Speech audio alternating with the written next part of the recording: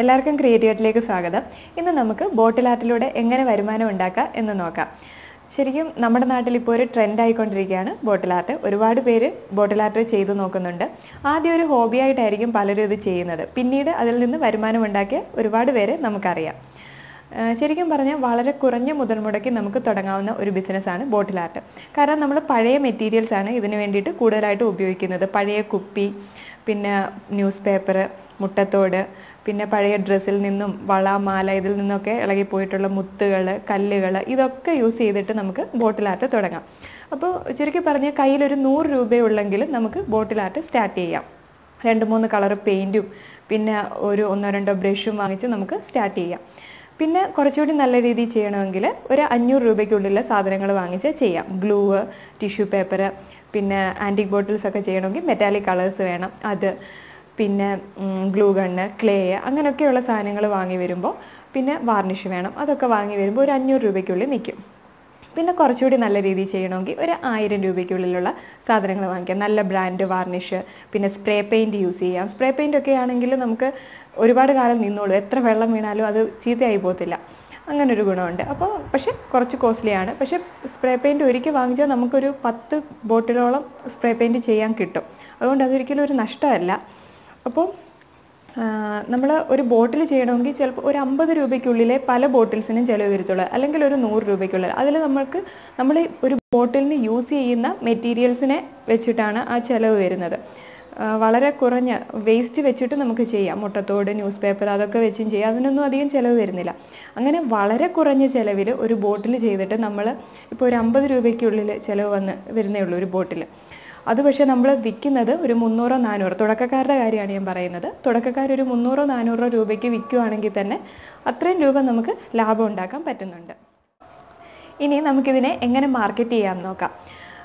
ഇപ്പോൾ തുടക്കക്കാരാണെങ്കിൽ നിങ്ങൾ ബർത്ത്ഡേക്കും നമ്മുടെ ഫ്രണ്ട്സിൻ്റെയും റിലേറ്റീവ്സിൻ്റെയും ഒക്കെ ബർത്ത്ഡേക്കും അവരുടെ വെഡിങ് ആനിവേഴ്സറി അങ്ങനെയൊക്കെയുള്ള ഒക്കേഷൻസിൽ ഗിഫ്റ്റ് കൊടുക്കാൻ പറ്റുന്ന അവരുടെ ഫോട്ടോസൊക്കെ വെച്ചിട്ടുള്ള ബോട്ടിൽ ആർട്ടുകൾ ചെയ്യുക. മറ്റ് ഗിഫ്റ്റുകൾക്ക് പകരം നിങ്ങൾ ഇത് കൊടുക്കുക. പിന്നെ അതേപോലെ ഹൗസ് വാമിങ്ങിന് പോകുമ്പോഴാണെങ്കിൽ അവരുടെ വീട്ടിൽ ഷോക്കേസ് ചെയ്യാൻ പറ്റുന്ന വിധത്തിൽ നല്ലൊരു ബോട്ടിൽ ആർട്ട് ചെയ്തിട്ട് അത് അവർക്ക് ഗിഫ്റ്റ് ചെയ്യുക. അങ്ങനെയൊക്കെ ഫ്രണ്ട്സിനും റിലേറ്റീവ്സിനും ഗിഫ്റ്റ് ചെയ്യുക. അങ്ങനെ മറ്റുള്ളവർ നിങ്ങളിങ്ങനെ ഒരു വർക്ക് ചെയ്യുന്നുണ്ട്, നിങ്ങൾക്ക് ഇങ്ങനെ ഒരു കഴിവുണ്ടെന്ന് മറ്റുള്ളവരെ അറിയുമല്ലോ. അപ്പോൾ പിന്നെ ആ വർക്ക് കണ്ടിട്ട് മറ്റു പലരും അത് ഇഷ്ടപ്പെട്ട് നിങ്ങൾക്ക് വേണമെങ്കിൽ ഓർഡർ തരാം. അങ്ങനെ ഒരു ചാൻസ് ഉണ്ട്. പിന്നെ വേറൊന്നെന്ന് പറഞ്ഞാൽ നിങ്ങൾ സെക്കൻഡ് മെത്തേഡ്, നിങ്ങളുണ്ടാക്കുന്ന ബോട്ടിൽസിൻ്റെ എല്ലാ ഇമേജ് ഫേസ്ബുക്ക്, ഇൻസ്റ്റാഗ്രാം, അങ്ങനെ വാട്സപ്പ്, ഇങ്ങനെയൊക്കെയുള്ള സോഷ്യൽ മീഡിയയിൽ നിങ്ങൾ ഷെയർ ചെയ്ത് ഈ വർക്ക് കണ്ട് ഇഷ്ടപ്പെട്ട് നിങ്ങൾക്ക് ഓർഡറുകൾ കിട്ടാൻ സാധ്യതയുണ്ട്. അതാണ് സെക്കൻഡ് മെത്തേഡ്.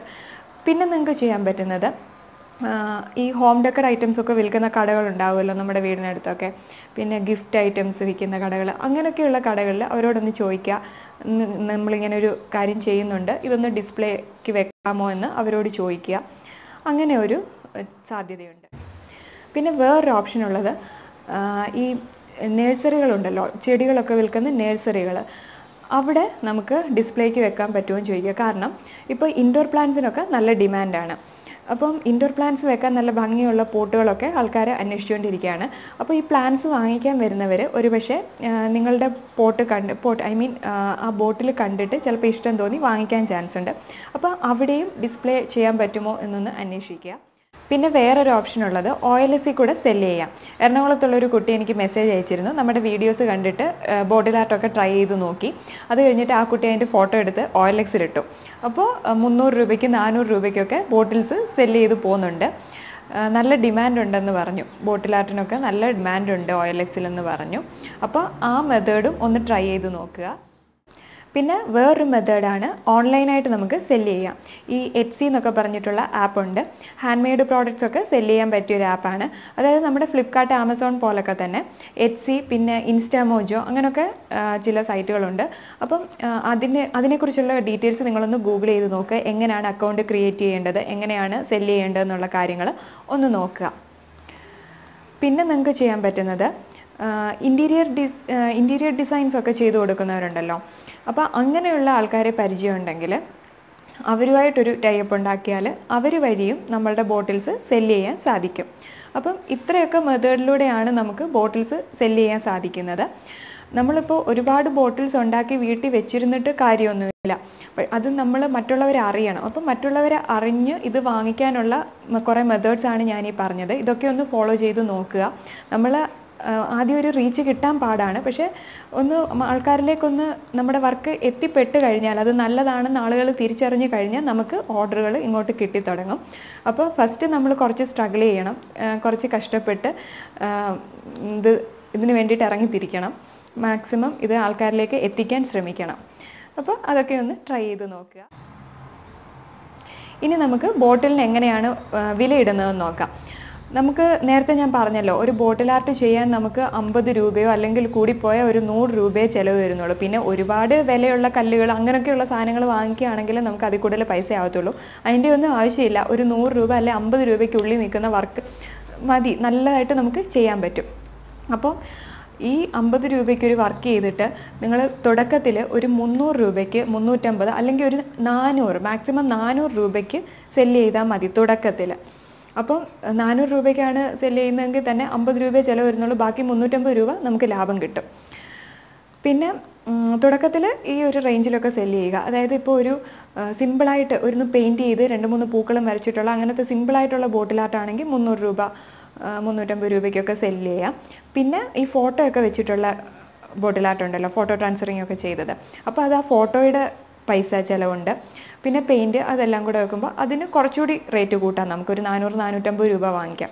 അതേപോലെ ആൻറ്റിക് ബോട്ടിൽ ആർട്ട് ചെയ്യുമ്പോഴും നമുക്ക് കുറച്ചുകൂടി ചിലവ് വരും. സാധാ പെയിൻറ്റ് വെച്ച് ചെയ്യുന്നതിനേക്കാളും കുറച്ചുകൂടി ചിലവ് വരും. Tissue paper ഒട്ടിക്കണം. പിന്നെ ക്ലേയും കൂടെ ഒക്കെ യൂസ് ചെയ്യുകയാണെങ്കിൽ ക്ലേ വാങ്ങിക്കാൻ പൈസയാവും. ക്ലേ വെച്ച് ഒട്ടിക്കേണ്ടത് പലപ്പോഴും ഗ്ലൂ ഗണ്ണ് നമുക്ക് യൂസ് ചെയ്യേണ്ടി വരും, അതിന് പൈസയാവും. അപ്പോൾ അതെല്ലാം കൂടെ ചേർത്തിട്ട് അതിനൊരു 500, ആൻറ്റിക് ബോട്ടിൽ ആർട്ടിനൊക്കെ ഒരു 500 തൊട്ട് നമുക്ക് ചാർജ് ചെയ്യാം. പിന്നെ ഈ സാധനങ്ങളുടെ വിലയേക്കാൾ ഉപരി നമ്മളുടെ സമയമാണ് ഇതിന് കൂടുതലായിട്ട് എടുക്കുന്നത്, അല്ലേ? നമ്മൾ ഒരുപാട് സമയം ചിലവാക്കിയാണ് ഓരോ ബോട്ടിലും കംപ്ലീറ്റ് ചെയ്യുന്നത്. അപ്പം നമ്മൾ ആ എടുക്കുന്ന എഫേർട്ടിനാണ് ബാക്കി കാശ് നമ്മൾ ചാർജ് ചെയ്യുന്നത്. അപ്പോൾ ചില ബോട്ടിൽ കുറേ നേരം മെനക്കെട്ടിരുന്ന് വർക്ക് ചെയ്യേണ്ടി വരും. അപ്പോൾ അങ്ങനെയുള്ള ബോട്ടിൽസിന് സ്വാഭാവികമായിട്ടും നമുക്ക് കൂടുതൽ പൈസ വാങ്ങിക്കാം. പിന്നെ ഒരു റീച്ച് കിട്ടിക്കഴിഞ്ഞാൽ നമുക്ക് പതിയെ ബോട്ടിലിൻ്റെ വില കൂട്ടാം. 500 എന്നുള്ളത് 600 ആക്കാം, അങ്ങനെ ഒരു 1000 ആക്കാം. ആൻറ്റിക് ബോട്ടിൽ ആർട്ട്, ഫോട്ടോ ട്രാൻസ്ഫറിങ്ങിനൊക്കെ ഒരു 1000 രൂപ വരെയൊക്കെ ഒരു റീച്ച് ആയിക്കഴിഞ്ഞാലത്തെ കാര്യമാണ് പറയുന്നത്. അങ്ങനെ നമുക്ക് ഇത് കൂട്ടാം. പിന്നെ ഇപ്പോൾ ഒരുപാട് പേര് ബോട്ടിൽ ആർട്ട് ചെയ്യുന്നത് കൊണ്ട് തന്നെ ഡിമാൻഡ് കുറഞ്ഞു വരുന്നുണ്ട്. അപ്പം നമ്മൾ അതിനനുസരിച്ച് നമ്മളെ മാർക്കറ്റ് ചെയ്യണം. അപ്പോൾ ഇത്രയൊക്കെയാണ് കാര്യങ്ങൾ. ബോട്ടിൽ ആർട്ട് ചെയ്ത് വിൽക്കാൻ ആഗ്രഹിക്കുന്ന എല്ലാ സുഹൃത്തുക്കൾക്കും ഓൾ ദ ബെസ്റ്റ്. അപ്പോൾ മറ്റൊരു നല്ല വീഡിയോ ആയിട്ട് വീണ്ടും കാണാം.